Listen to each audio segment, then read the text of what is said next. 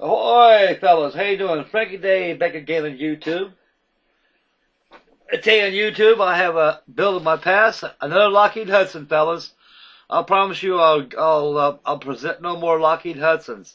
I went down there below in the bosun locker, which is my finished basement down below, where I have most all my kits, completed kits stashed up and displayed down below. I knew I made a bigger one just like this, so I went down below and I found it in the box. I pulled it out of the box, and still had the string around it where it was hung up one time. And matter of fact, I had it hung up in my kitchen one time, I believe it was, about a long time ago. I built this, boys. I built this about 40, 45 years ago. It's made entirely out of paper. No wood, no plastic, no metal. Nothing but paper. And I built this exactly like I done on my Lockheed Electra L14. I got the plans off Paul Matt's value number 4 scale model aircraft drawings, and I blew up the formers and the wing spars and the wing ribs to the scale. The scale of this airplane is 1/32 scale, and has a wingspan of 30 inches,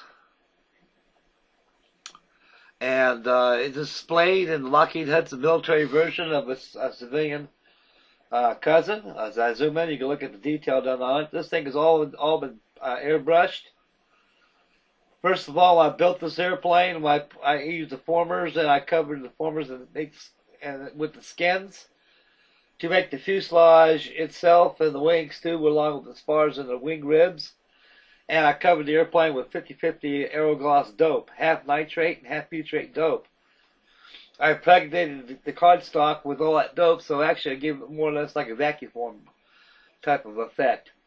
And I masked it very gently. I went and airbrushed the dark green and the gray. The gray kind of faded, folks, on us because of its age. And again, that dope right there was starting to pull puckers into it. It never was like that before. There's a bolt and pull turret right there.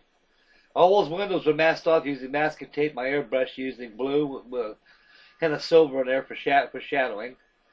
The Astrodome is right there. Is made paper too. I made cones out of it. So to make round objects, folks, you got to make it like a pebbles in a circular motion, and you got to form it to make it look like that. So it's all out of paper, guys. And it shows you what you can do with paper. It's poor man's hobby. You can't afford plastic, build paper. I've been a card modeler for years, so I always had great adventures building card models. The tires right there are made out of cardboard disc, trucked up to the middle to a mini lathe, and turned. As I back up the camera a little bit, get a good spin, and we'll go to the nose section. The canopy has all been masked and airbrushed down. As I said, from 1/48 scale classic airframes, Lockheed Hudson on my last build of the past I done, folks. The Hudson Bomber was the very first Lend-Lease aircraft sent to the U.S. to Britain during the war to fight their war effort against Adolf Hitler and the rest of his bully boys. And the Boston Bomber was to follow. Also, the Maryland Bomber too was there. So this here is a coastal command aircraft. It's from the night attire, and as you can see how the fuses are put together, you use the formers, and you got to make the skin so to shape the contour of the formers. Like I say, all those windows were made using masking tape. I cut out each one of those windows right there, replaced it with the model, and sprayed it with blue with a hint of silver for shadowing. The bolt and pull turret was made from pebbles. A pebble is to take a circle disc, folks, and you cut small miniature pies out until it looks like a sunshine. It looks like a sun. Then you take that and you form the paper to make the rounds parts. So actually, initially card models were made from cones, shapes by using cones and half circles and irregular cuttings of your skins of your paper patterns. This is a big Lockheed Hudson, fellas. It's the same scale as my, as I mentioned earlier in the video, of my Lockheed Electric L-14, Polish Airlines. This is the military brother, the Hudson Bomber, with all her glory.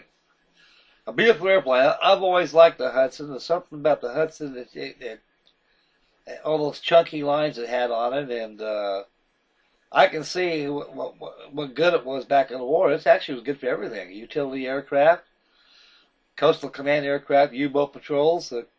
Could be even used as a personal shuttle plane, as such as Gorman used on his.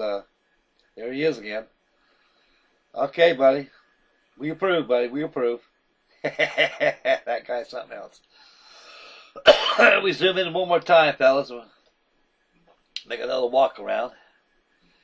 And I'd like to thank everybody for tuning in. I'm going to close this video off here. So I got time here to close this video off before I turn myself off short. So this one is the last of the Lockheed Hudson, fellas. A lot more of you with Hudson bored a little more, so I figured I threw this in. You guys get a laugh out of it. Good peek. I'll have builds my past daily to keep you fellas on your toes, keep you interested. So I'd like to thank everybody for tuning in, and thank you for your comments. Great bunch of fellas out there. And the next update build will be on my Bolo. I'll have the finishing pictures of it tonight if everything goes good. So that'll be my next video. And tomorrow I'll post another build of the past. Bye, boys. Take care, fellas. May God bless. Bye now.